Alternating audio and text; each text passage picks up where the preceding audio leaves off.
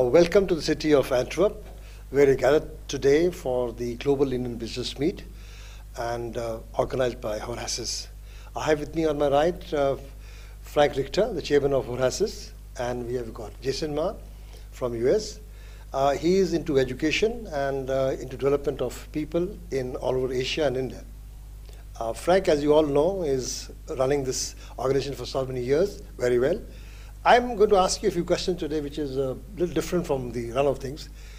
Since you do, the Horasis does this global Arab meet, the global Chinese meet, the Russian meet, and the Indian meet, we want to look today at the cultural ethos and the cultural connections in the development.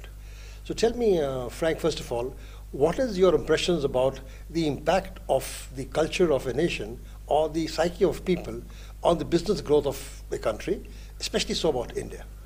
Thanks, General Sharma. I think there's a very strong connection between culture and business. It stems from our education background, our cultural background, where we are born, what kind of food we eat, what kind of people we interact with. And it reflects somehow in the attitude we do our business dealings. Just in a way portrayed black and white in Asia with a very long-term approach. In a way, many Asian companies are still run by families, very much an entrepreneurial spirit behind. It's long-term oriented. We're not thinking in terms of quarterly reporting, in terms of the next few months, but it's all like 3, 4, 5, even 10, 20 years.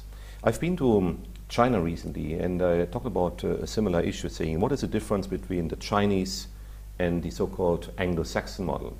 The Chinese always say, you know, we think long-term. When you go to Shanghai, for example, right, there's now a museum on the future. It's not like in the past.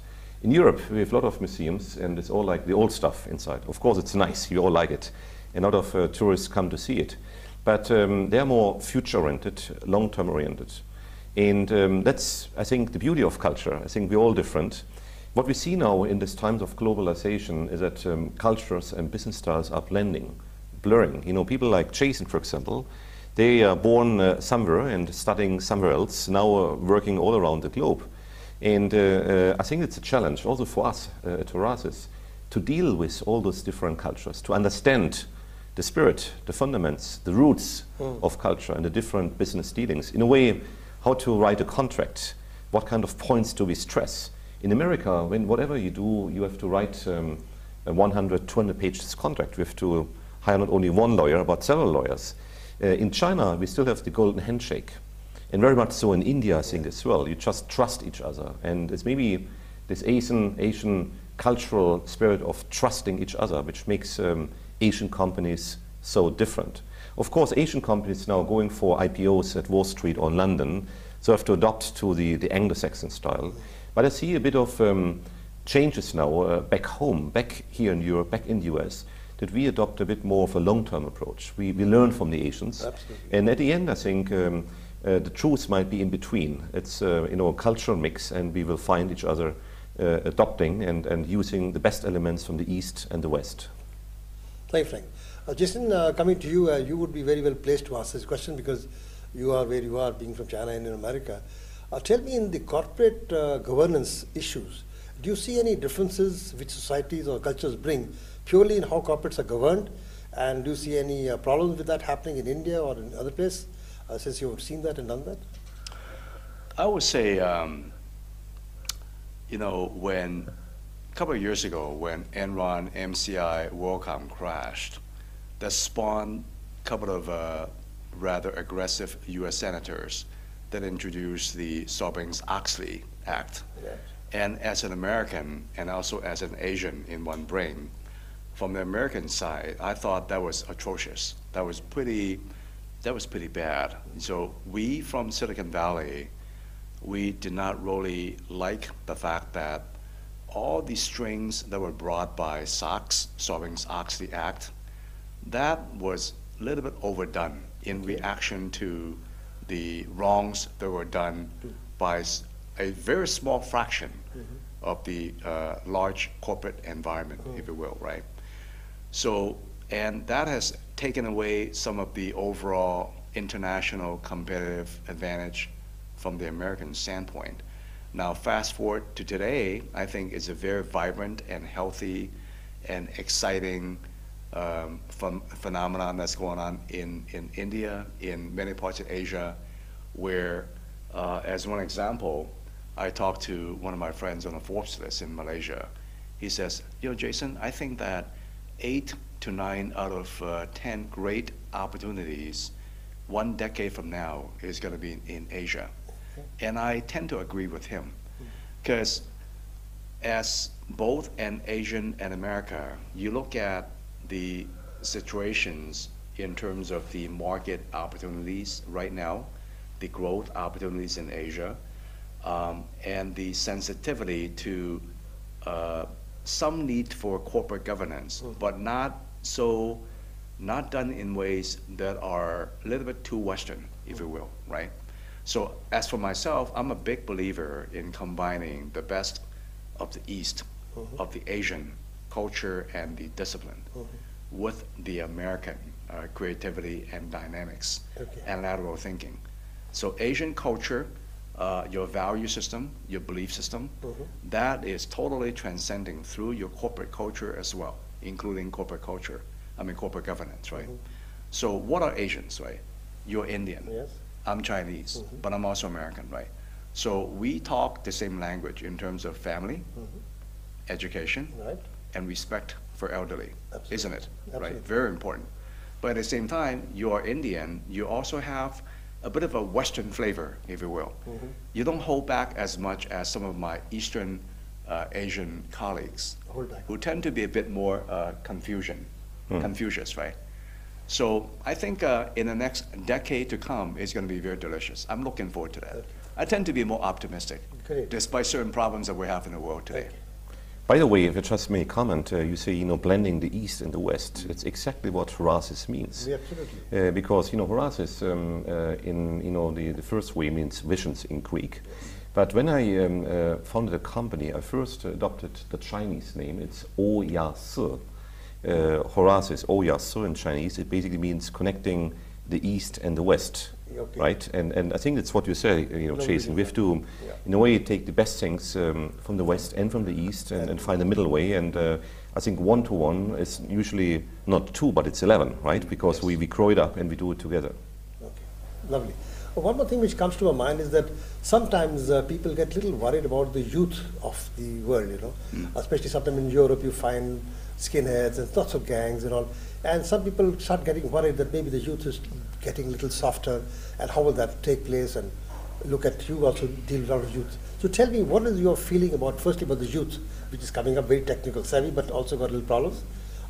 We're okay with that, and how are they going to be trained? How are they going to go out to the mainstream to become productive? Can you say something about that, Jason? Sometimes that's a core part of my overall dedication, my life dedication, my mission. My mission in life today is to help empower and groom future generations of young global leaders, right? I watch Asia, I watch Europe, I watch the Americas. It makes me sad sometimes to see that, being an immigrant Asian like myself to the States, I tend to hold this hungry immigrant mentality. I work hard. I try to work smarter and smarter all the time. I believe that there is always room for improvement. Now, I look at some of the youth in parts of Europe, they feel a little bit hopeless. There's things that different constituencies in the ecosystem could work on together. The powerful corporates, public ones, the private ones, the NGOs, entrepreneurs like Frank and myself, and just try to keep on evangelizing. And because without drivers, without catalysts, without inspirators, it's going to be hard for youth that are they still have a sense of innocence. Okay, it's not fully their fault, right? So like I said, it's part of a structural situation. But I'm a strong believer in value systems, in belief systems, in skills. The way you think. Because if you think the right way, that'll affect your decisions and your behavior and actions. So I like to be a bit more optimistic. Okay. Coming to the last point, tell me, is there a linkage between innovation and research and culture? Because we find that across the world, there are countries and the regions of the world where they've been very innovative, a lot of research, a lot of path-breaking areas, and certain countries which seem to follow and do it very well. So what is the connection in culture and innovation and research? I'll ask you first and then you could. Right. When you look at, I talked, of course, I have a lot of CEO friends, right, throughout the world, in Asia, in Europe, and all that. And a lot of them still think that the higher education, the top tier universities in the States are still top notch because they really encourage, advanced research. And one reason for that is really to be very cutting edge in creating inventions and discoveries. It's very fresh. Because without pursuit, you're not going to go anywhere, right? Oh. It gives you bragging rights as well, right? And part of that would become commercialized by corporations into products in the future. In Silicon Valley, we're crazy people. We are very innovative. We like to invent new things. We like to disrupt existing industries in the world, light a fire, and create new categories, right? Right. So it's done as a sport and also economically benefit you and me. Yep, sure. On the supply side, on the demand side here. I think one thing that I realized in Asia, in Europe, and around the world is in Silicon Valley and a bit in Boston, even in parts of, in many parts of India, in China, many parts of the world right now, there's a lot of mini Silicon Valleys, is that they're more tolerant on some short-term failures. You try hard, you make a mistake once or twice, they're not gonna knock you down, right? But in the older days in Asia and Europe, if you fail one time, oh, you're disowned, or you're a failure, right? But in Silicon Valley, actually, we expect you to talk about your failures. What have you learned about that? How have you become a better person? How have you become more effective, more efficient? It's a good thing. Absolutely. Right? So that's part of the ingredients that you need in the system.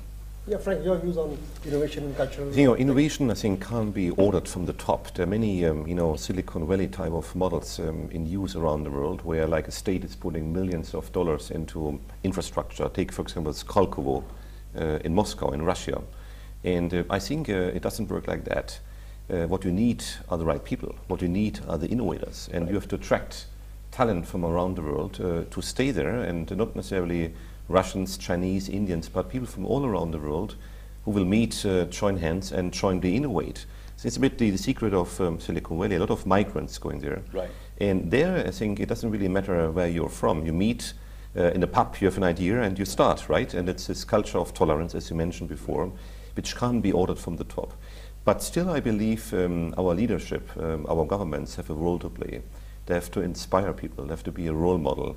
They have to say that entrepreneurship is the best thing in the world. They have to really go to the schools and even educate the young people, say, be an entrepreneur and don't work for the state or for a large company. Be an entrepreneur. And I think that's the duty of our leaders, to tell the young people that entrepreneurship is the right thing to do. Frank, thank you very much for your lovely comments, and we look forward to your contribution tomorrow in Horasis as you go to it. And Jason, you too. I hope you're looking forward to the meet tomorrow. Thank you. Look forward to that. Thank you. Thank you.